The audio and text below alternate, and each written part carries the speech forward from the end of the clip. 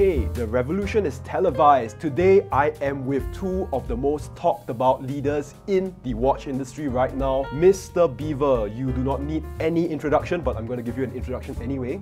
You found great success with Zenith, Tag Heuer, Hublot. You turned around Omega, you tripled its profits, its turnover. You turned around Blancpain, you built it from scratch. It's so incredible. The only thing I've turned around is my car when I see a police roadblock. I need to ask you, what is the most memorable moment, if you could pick one, of your colourful, challenging career? What comes to my mind straight away, Yes. the most memorable moment was the moment I decided with Pierre that I will interrupt my retirement because I cannot retire from my passion, and that I would launch our own brand together. That was, for me, the biggest moment in my professional life. That's amazing. You shocked the world when you announced your retirement, and now you shocked everyone when you're back again. And I understand that you are advisor to the board of Kanisi, of Norcan, Norcan, of yes. Norcan. But you said no because I don't want any conflict of interest, as I have my own brand. I thought it's not probably right to be on the board of another brand, on the board of Norcan. And I said to Norcan, I like you, I like your method, I like your concept, and I would love to advise you. So why don't you name me advisor of the board? And they agreed, and I take part on the board, and I give my opinions, I give my advice to the board. And you have brought along your son Pierre to Singapore, and you are building a fantastic new brand with him. I want to know, Pierre, I understand that you were a watch expert with Philips Auctions before this. Are you the youngest child? I'm the youngest. You're the youngest. I see in interviews that people don't really get to know who's the real Pierre Biver, besides you are up and coming and you're building a unique brand with your father. I see that you're also very stylish in the interviews that they photograph with you. You've got nice glasses, got nice hairstyles. Thank you. Maybe just a little bit for the viewers of Revolution. What do you like, maybe in terms of like food, music? Who do you look up to?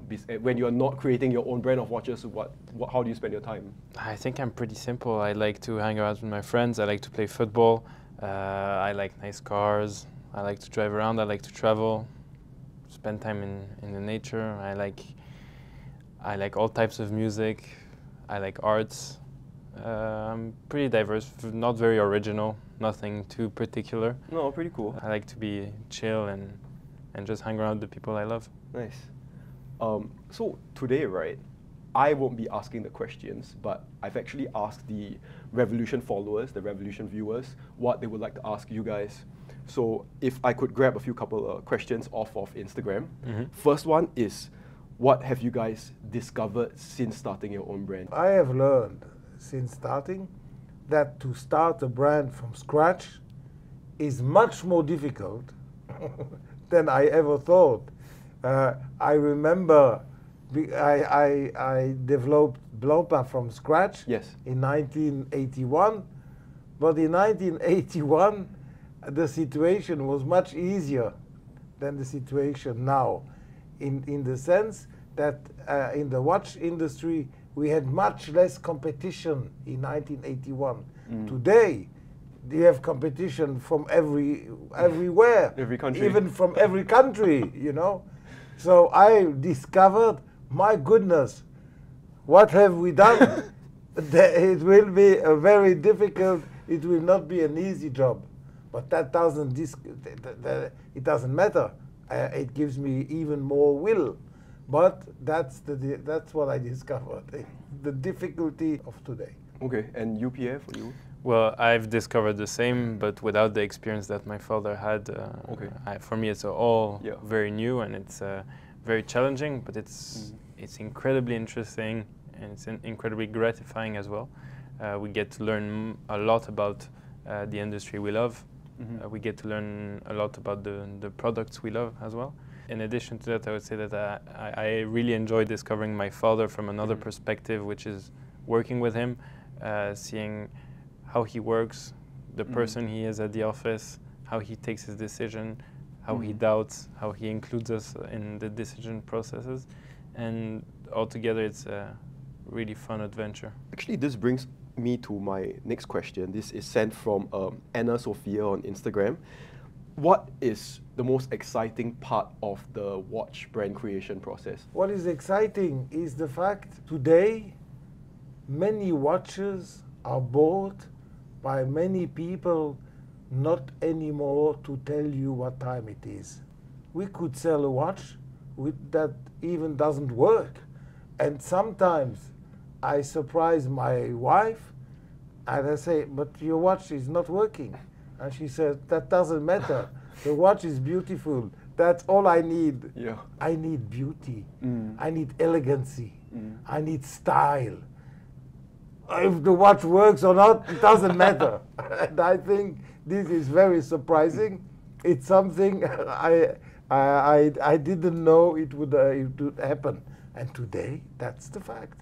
Many people are buying the watch for many other reasons. It's art. Because it's art, it's exclusive, Yes. it is status. Yes. We cannot just focus on the art, on making watches and on time, precision, chronometer, certificate, etc.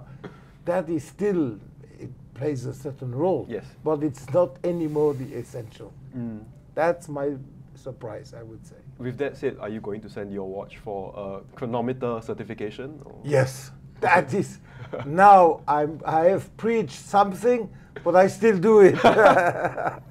Well, we're going to go a bit deeper into that later on, because the watch you described to me, the first ever JC Biver watch, flips everything on its head, right, in that sense.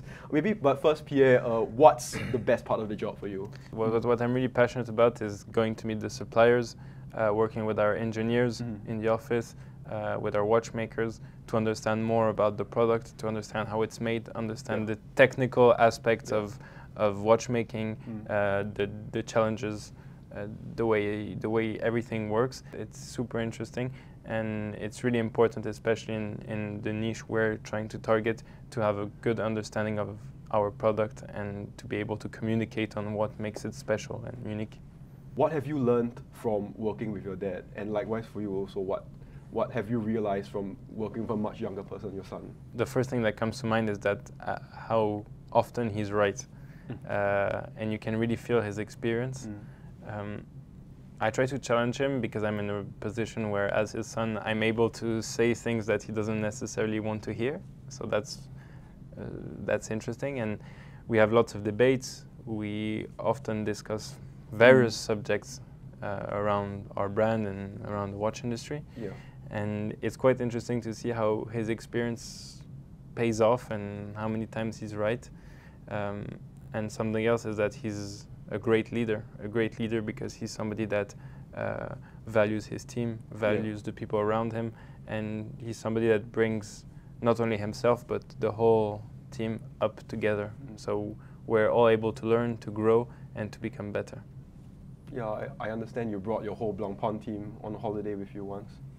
Yes, in 1989, we were more than 137 or 117 people for 1 week to Italy, to Napoli, to Pestos, to Capri, and to Pompeii.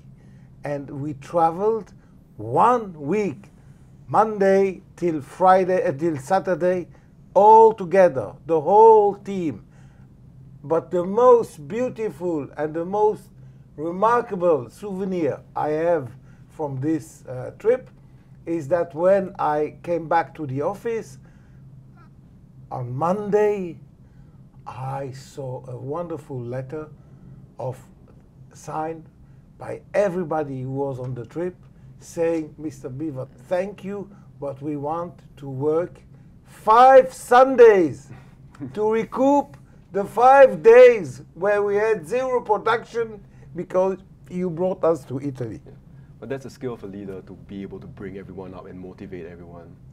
And I've watched many of your interviews, and you talk a lot about how, like, every day it's something new. When you work with your son, you are seeing the world through the lenses of a younger man. Yes. What else have you learned, if you could elaborate a little bit for the viewers? You know, because I am old, I mean old, it depends. my heart is not old. My mentality is not old. My age is maybe old. As I am born in 1949, I want to work with people that are born in 1999. Because what do I learn from people who are my age? They might have the same opinion, but so what? What I learned from Pierre is that I learned their new mentality. He is the future.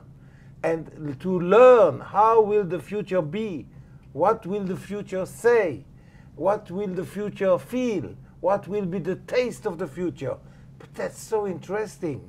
And who better than the future can tell you how the future will look? Now, an aged man can also eventually tell you how the future will be, but he's not the future. And I will trust more my son than any other that is on my age. And I think this brings to a nice mix of my father with a huge experience, lots of years in working in the watch industry, myself with close to no experience at all.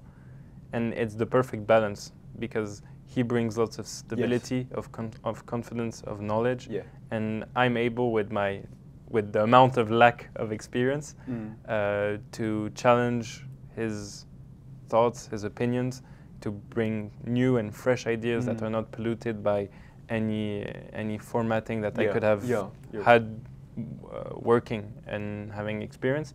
So it's the perfect combination between a lot of experience and a lot of non-experience. No, I totally get you. The wisdom of sound decision making with a new perspective of the new world. Exactly. And with this combination, we must answer that question, which is, what does the new JC Biver watch look like? I've seen interviews where you guys have hinted that you want to release a minute repeater.